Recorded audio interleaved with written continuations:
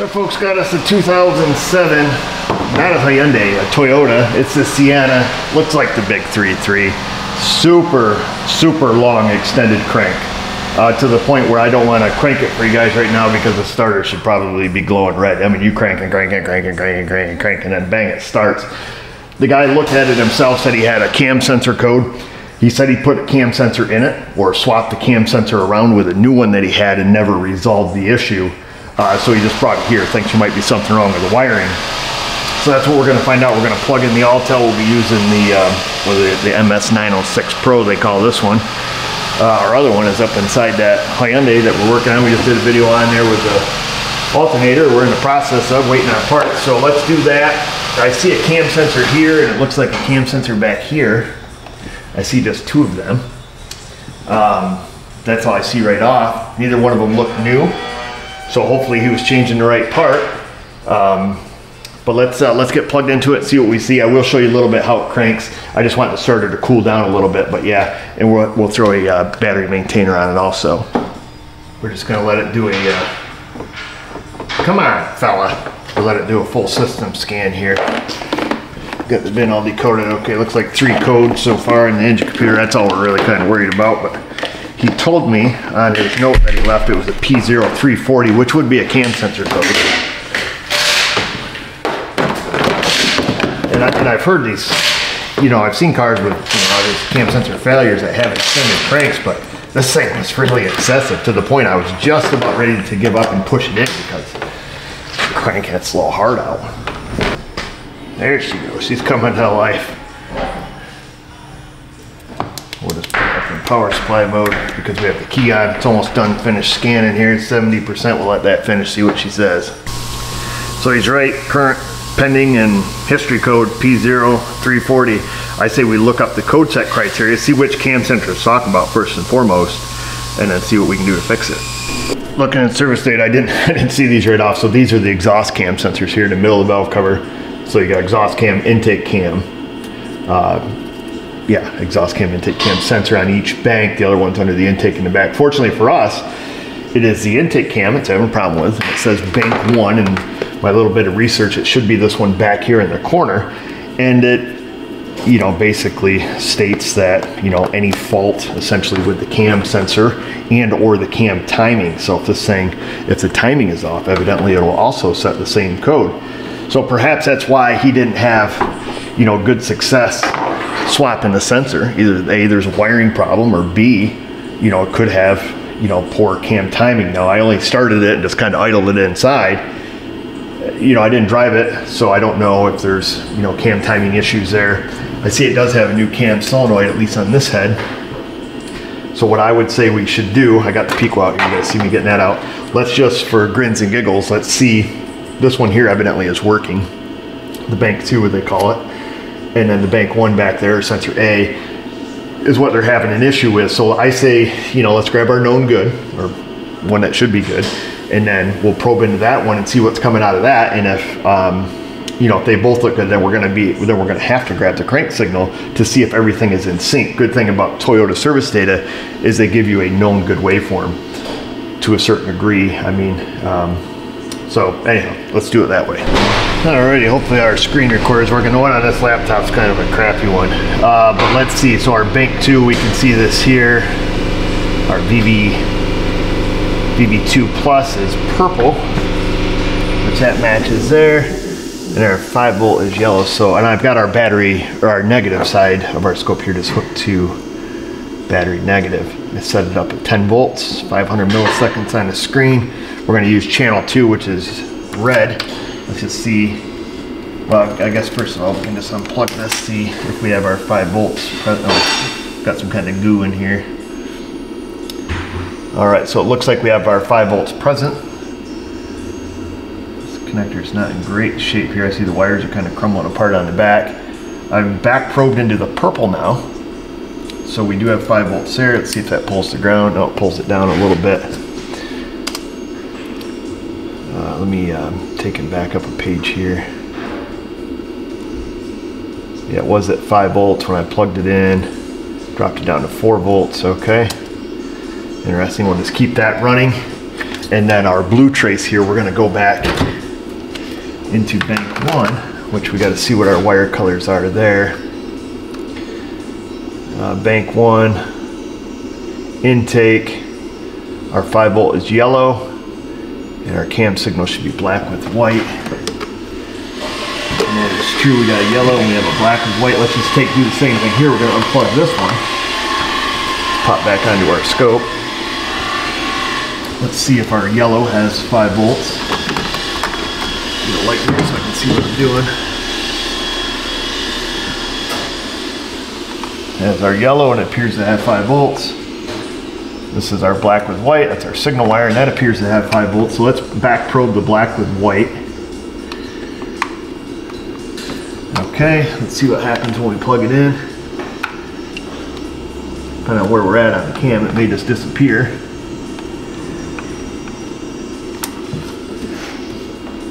Alright, so it looks like they're both running about the same voltage. We do have a little noise on there, probably from the, yeah, a little bit of that noise, that static noise on there is from the battery maintainer. So we'll leave that off for a moment. Let's put some more time on our screen.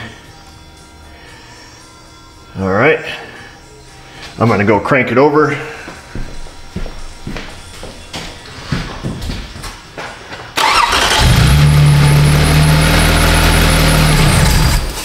So that's interesting, it started right up. I'm going to pause that. When I went to pull this sucker in, I had to crank the living snot out of it. Let's enhance.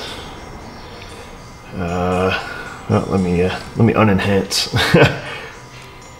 And get a little taller screen here. Enhance. So there's our red trace, and we see no blue trace. All right, so that's interesting. Our red trace is channel 2, right? So it's this one here. This is one we know that was working, or at least it's the one that doesn't have a code set against it. And then our trace back here is our suspect faulty one. Let me take and flick the key back on here, folks. All right, so key back on. So that's pretty interesting. All right, let me just unenhance. Let's take and set some time back here. Now we see our red trace is pulled down. If I unplug that, that should come back up. Because like I said, it depends on where it's at on the cam. Okay, so that's back up. That's back down. So this is kind of interesting. Let me take and unplug this cam sensor here. Cam sensor is unplugged. It is at 0. Oh, okay, they're not lining up because, like a ding dong, I moved our trace here. There we go. Now we're back to where we should be. So this is unplugged, key on. I want to make darn sure I didn't lose our back probe here while that was running. So I'm going to make sure we're going to capture it just one more time. I just want to be darn tootin'. Okay, we are probed in there. Let me take and fire this up one more time just to be definitive.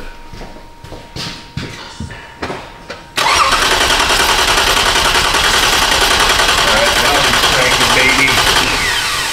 Okay, let's pause that. So that's kind of what it did the first time, and you have to do it a whole bunch. Let's come back here. Of course, we're going to have a ton of noise, but it's quite evident that our cam signal is not functioning on that rear bank. So buttons on my underwear. He said that he already swapped it with one that's inside the car, which I do see one in there. We could put a filter on this and clean this all up, but I don't think it's going to be necessary. Okay, we can kind of see through. I think they use a 60, 90, and a 120, something like that. I can't remember. It's all in service data as far as the 3 different teeth on the cam sensor. I guess it's neither here nor there when we don't have a signal altogether. So let's make sure that we're maintaining our 5 volts, our ground, and then our signal wire, and then we may have to pull it out to see if the teeth are physically moving. which is a possibility. I don't know what type of reluctor wheel they use on there, but that's also a possibility. All right, so I believe I just added a third channel. I took the one that was, that we had up here in bank 2, stuck it back on the 5-volt reference. So our blue trace, well, let's see, let's pull up the Pico here. Our blue trace should be still the cam signal. Our red trace should be the 5 volts, and our green trace here should be the ground. So what do we expect to see? We expect to see a lot of noise. I did put a filter on it, so once it's recording and we pause it and go back, it should clean up the signal for us a lot. Hopefully, at least to make it look a little more appeasing to the eye. So we expect our green trace to stay at or near ground, and we expect our red trace here to stay at or near 5 volts, which is where it should be now, which it is. And then our cam signal, which we know we don't have, well, we expect that to stay really at nothing. So we'll put some time on the screen. Let's go crank this little fella over.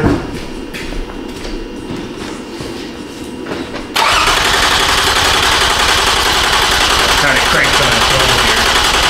It's gonna look like a lot of noise here on the screen. I'm gonna let that finish filling its buffer, and then actually I think we can pause it, and I think it'll clean up our signal here. Might take it a second. Okay, it does. All right, so what do we see? Well, we see that our 5 volts stayed, our ground didn't elevate, and we still have no cam signal. So we've narrowed this down very quickly. It's not a wiring issue because we didn't lose anything. We have everything there. Now this noise is, well, we're cranking the engine over. There's gonna be a tremendous amount of noise. We have a battery maintainer on it, plus we're cranking the engine, so don't worry about all this. I'm looking for, big errors here.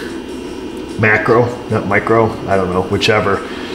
I'm looking for the ground to disappear, to become elevated, the 5 volt to drop out, which neither one of those, none of that's happening. So step 2, now that we're this far, pull the cam sensor out, have an assistant, a very lovely one if we could, crank it over and see what the trigger wheel looks like. Is it rotating? If it is, then we simply have a bad cam sensor.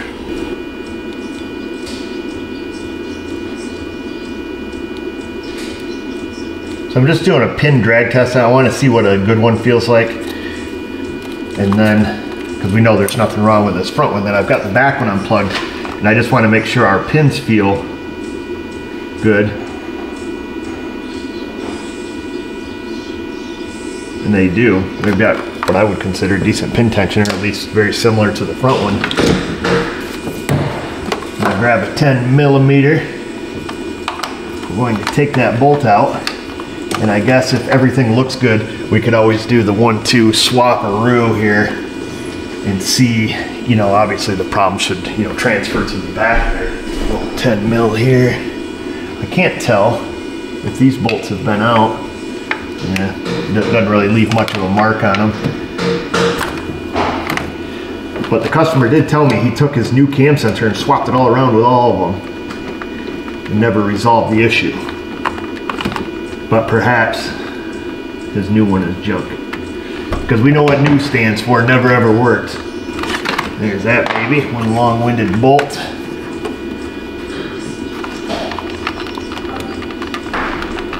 Wiggle this sucker up out of there, maybe.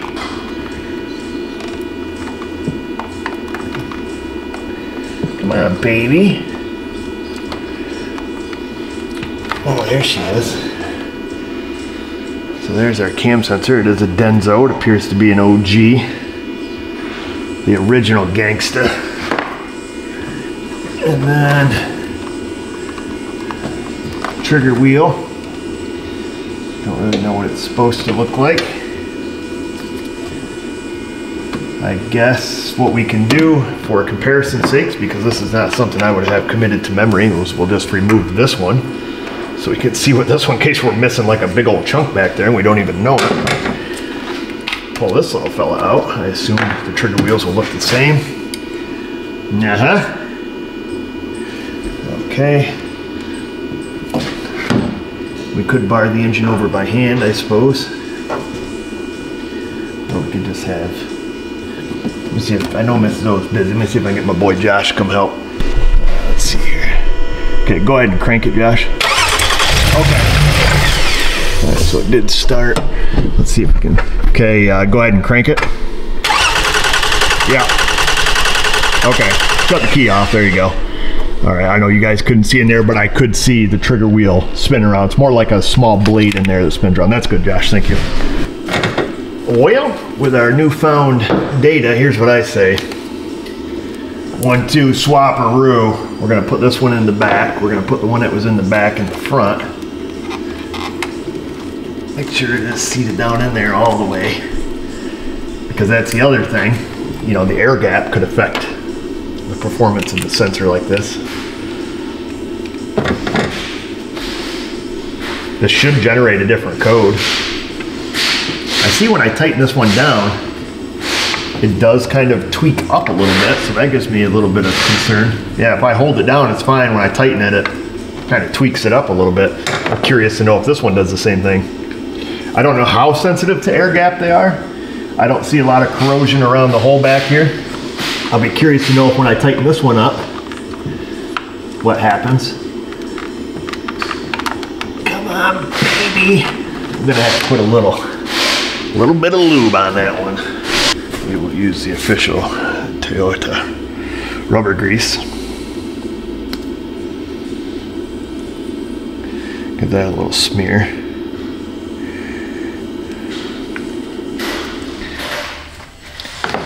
Let's see if we can get her in there now. Talk nice to her. Come on, baby. No, sir. She doesn't want to go down in all the way.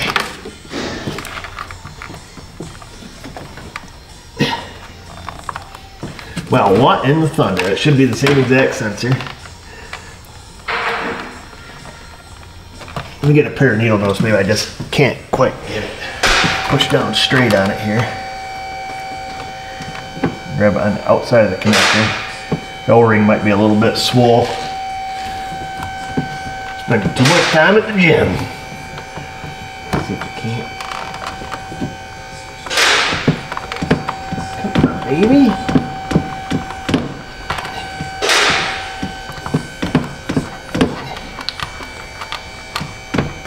Sure it's fully seated. I hate using that word. Okay, let's see. It appears to be in all of the way.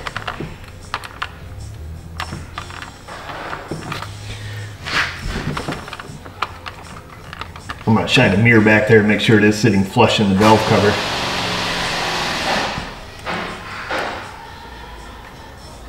There's that.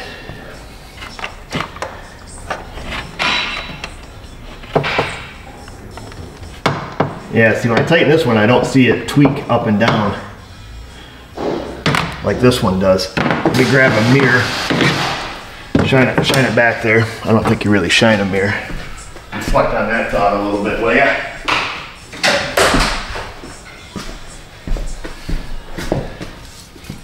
Let's have a little gander. Oh, she's flush. She is flush, all spades, baby. Let's just hook our scope back up to it, I guess. Let's get everything rerunning here. We will, let's see, I think purple. Well, here we had the red trace originally on bank 2, so let's do our red trace on bank 2, which was the purple wire here. All right. We got no voltage because my guy turned the key off. Is that why? Probably. Keys back on. Pardon me for a moment here. Okay, I'm back. Keys on. We're probed into that one. Slightly elevated. About 800 millivolts. I think it runs slightly elevated off from ground, if I remember correctly, because I think service data stated that if it's below 0.3 volts was one of the code set criteria. So yeah, there we are. We're high, we're low. I believe that's the case. So that leads me to believe that it does run slightly elevated. I believe black with white back here was our cam signal. take and get that plugged in. We'll make sure we're probed in well. Wait for it to refresh the screen. I guess we don't need the green trace here. Oops, come on, fella. Turn that off. Make sure we're probed in good. Our blue trace is the bank one. That's our one that we just swapped. That's the one that was up here. What I'm expecting to see, based on what we've already seen, is that our blue trace will work now and our red trace won't. That's my thoughts and my hopes and my dreams here. So we'll let our screen refresh here in a moment, and then we'll get her cranking.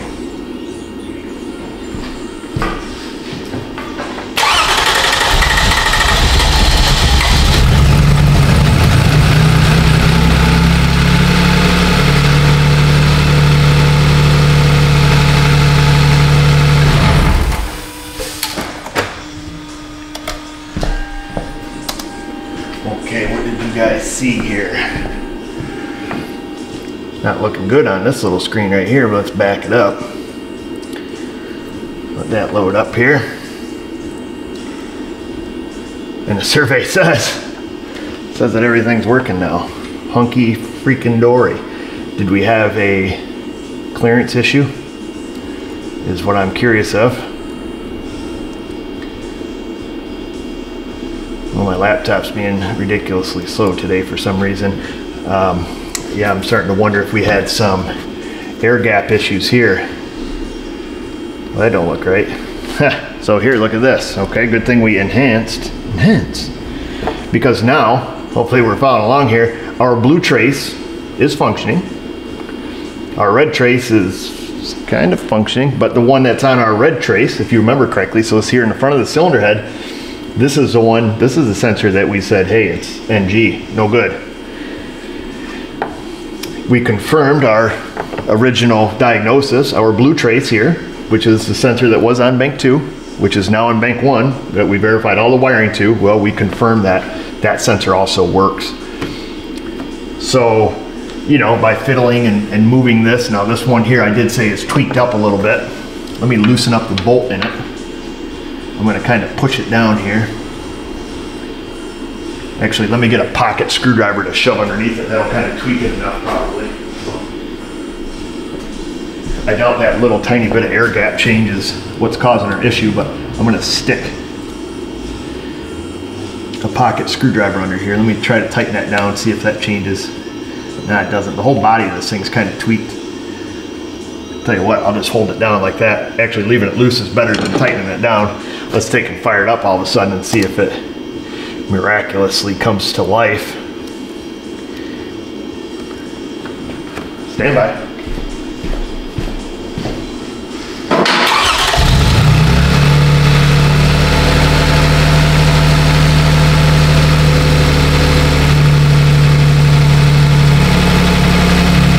Yeah, you can see that it works. Now let me take and tighten it down here.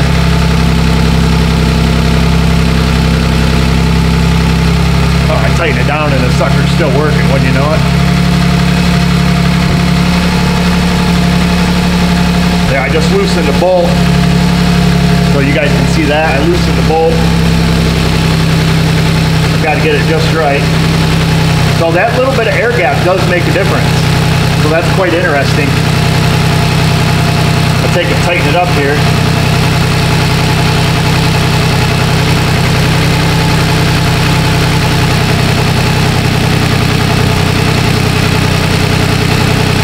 Pico's being really slow because I have quite the filter on it. I guess we could ditch our filters.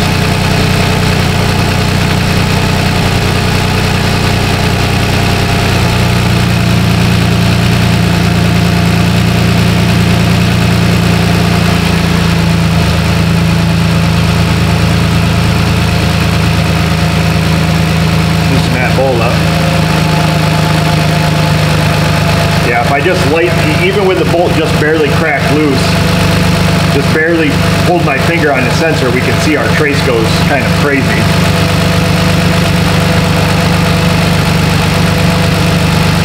There, I just tightened up the bolt in it and you can see what it's doing. So it's pretty definitive. We tighten it up a little bit more.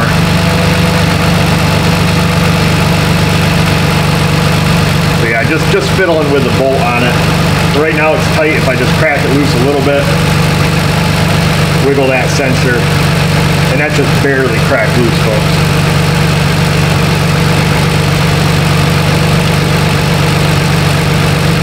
The bolt's tight, so yeah, that's it. Show's over. Let me shut her down. I called down to the know-how. They've got one. We won't have it for a little while though, but so you can see the bolt's tight, but watch this. As far as wiggling it, that's the amount that this thing can wiggle. Wiggle, wiggle, wiggle. Bow, bow, bow. So, which is excessive. You know, I'm not talking about the connector here. Let's get the connector out of the picture so you're not seeing that. But just the amount the sensor is seemingly tweaked, for lack of a better term. That's it. So let's take the bolt out. We'll leave it in there so we don't drop anything in the hole accidentally. We'll leave our Pico out too because we'll stick the new one in when it shows up. We'll wiggle it, make sure it looks the same, which it should. The rear one we're just going to leave alone. That one we know sat flush because, well, we reflected on it with our mirror. We saw that it was. Who knows what happened to this baby? Oh, never mind. We know what happened to this baby. It's broke, you ding dong. So possibly, I don't know, I was going to say possibly some corrosion. But I'm thinking that's not the case. Well, possibly. I don't know. It has this metal sleeve in there, and maybe the metal sleeve got corroded and tweaked it. And now the corrosion is falling out. It's hard to say. But I was just going to show you the crack in it. Of course, I didn't notice it when I first took it out. But you can see the crack in the hold down, which I guess you wouldn't give it much thought. But, you know, it clearly has a little bit of a bow to it. I know we're kind of beating a dead horse here looking at it, but it just goes to show that the sensor itself works, it functions, it's fine. You could do a no parts required, take this thing off, use a bolt and a big fat washer and just hold it down in there and everybody would be good. Ivan would be proud, you guys would be happy, but I've got to stand behind my work, and the know-how has a sensor, albeit an expensive little sucker. We're going to put it in and we're going to sleep well at night knowing that this thing's good and the Toyota can get a couple 100,000 more miles, and well, Bob's your uncle. I've got another lady that's supposed to be stopping in for something. So pull that baby out. Got the new one here, right from the PRC to the PRNY. That's your classic CSS 9259er. From the know-how. There it is. Looks like the OG. Make sure it's not a Denso. No, it's not. So sometimes you got to watch Standard Motor Products here. It likes to use some OEM stuff. So we'll put a little bit of lube on this baby. That's my other lady. So we'll have to take a break here for a minute. I'm pretty sure, yeah, it is.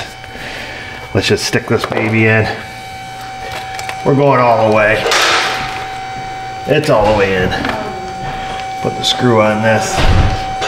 And then I'll go help that other lady that's here because Mrs. O to tell us. Mrs. O just gave us the handoff silently as she's on the phone.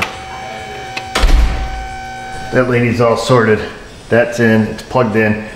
I guess we probably don't need to do anything other than just try to start it. If it starts immediately, well, we know we got it. So let's just see. Contact.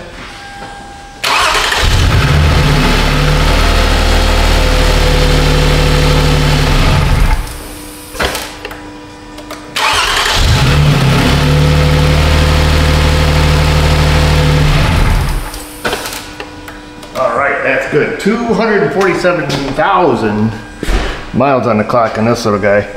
We're going to grab our scan tool here, which I just had to use for the other lady there. We're going to go back in. We're going to clear that 340 out. I guess we could back probe it and see if it's, I mean, it's not wiggly like the other one, so it's probably nonsense. We don't really have to do that. Thankfully, the timing wasn't jumped, and it was just something simple. I don't know why the guy didn't get it when he was swapping the sensor around. The only thing I could figure is the sensor that he bought is junkola. So we're going to clear the codes out. We'll start it a couple times and then we'll ship it. Adios, muchachos. All right, no code. Let's fire it up. Contact.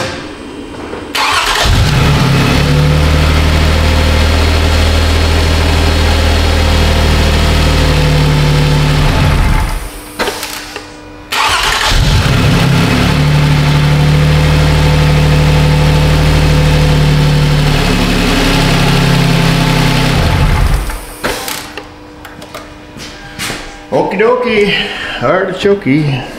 Let's see what we have. Trouble codes. Shouldn't be any, and there isn't. I'll hit read just in case. Let her redo its thing here. Nope, no code. So okay, everybody's happy. That's it. Show's over. Hope you guys enjoyed it. All right, everybody is satisfied. At least I hope so. We'll take care of all of our wires now. Wish all this stuff was cordless. That'd be a nice little scope if everything was cordless. Wireless, rather. And that's it, folks. So that was pretty easy to determine what was going on, especially using the Pico when we could actually see what was going on. Don't really have anything else to say. Hopefully the screen recorder there was working good on that laptop, and we're able to put that up on your screen. If not, well, the whole video is crap and nobody will ever see it. But if it seems to be a little bit out of sync as far as what you hear and what you see, well, that's because I don't have high-end equipment. There's an excuse for you. Anyhow, I don't want you guys to have an excuse for not going in that comment section. Leaving a question, a comment, a concern that you may have. Tell me how you would have fixed it, or not fixed it, or whatever you want to tell me. Tell me anything you want to tell me down there. Tell me all your secrets. And find us around socials, Insta, Facebook. You guys, well, I was Insta and Facebook. That also means something else, so be careful with that one. And just remember, viewers, if I can do it, you can do it. Thanks for watching.